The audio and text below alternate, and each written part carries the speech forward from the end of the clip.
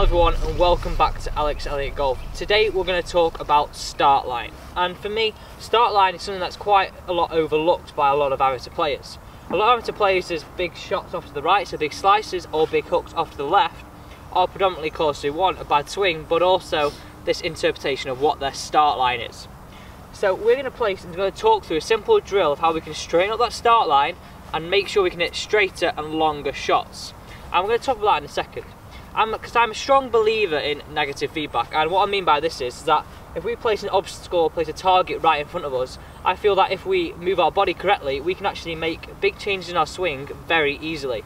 And if we don't make those changes, we can easily see the negative feedback if we have or haven't made those changes. So that's the reason for really placing these down on the ground. It gives us an objective and a target of how we're going to make a more effective swing, straighter starting line and a straighter ball flight. So as you can see, I've placed my ball directly between and traced a line through my goal.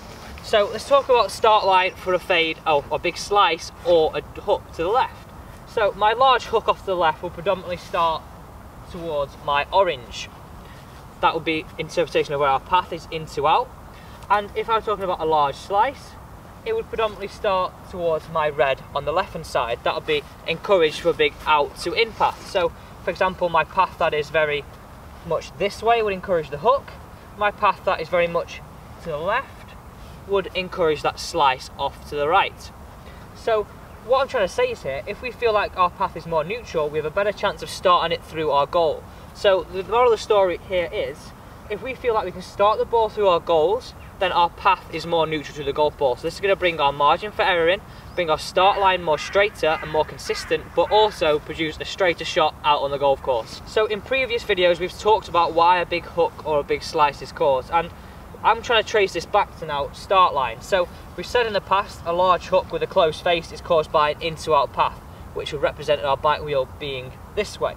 A slice, which would start towards the red, would point towards the left with an open face, causing our big slices off to the right. So if we're feeling like our path is more neutral with a squarer face, we're trying to start our ball more consistently through our goals. So we can do this with driver, we can do this with our irons, and for me, the more we can do with this, the straighter our ball flight will become, because we have a better feeling, a better interpretation of where our path is in relation to our start line. And a lot of people do not have that relationship between path and start line. So now I'm going to try and feel like my path is more neutral to the golf ball in order to produce this shot that goes through these goals. Now, I'm a big believer, and I said this, a big believer in negative feedback, and if you place an obstacle in the way of your swing, you will make changes in order to make sure the swing is efficient enough to hit the shot.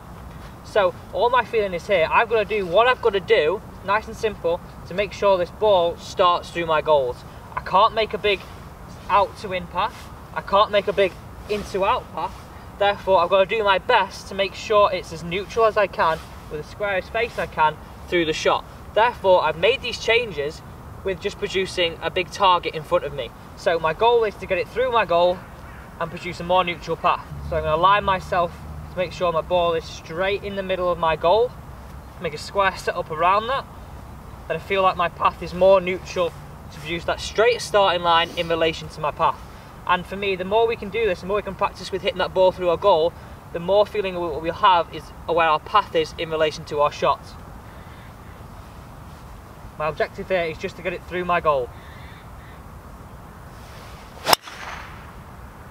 So today's video is not only about a tip, but it gives you a lot of focus during your practice. I'm not just stood here making swings with the start line starting right or then starting left.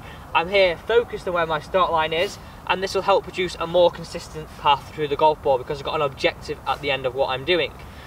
Thank you for watching this week's practice drill and tip on Alex Elliott Golf. If you've not already, make sure you hit that subscribe button down below. All you've got to do is have a Gmail account in order to subscribe to free content on Tuesdays, Thursdays and Saturdays. And for all lesson inquiries, I'll leave my email down below in the description for you to send future inquiries. Thank you for watching. See you next time on Alex Elliott Golf.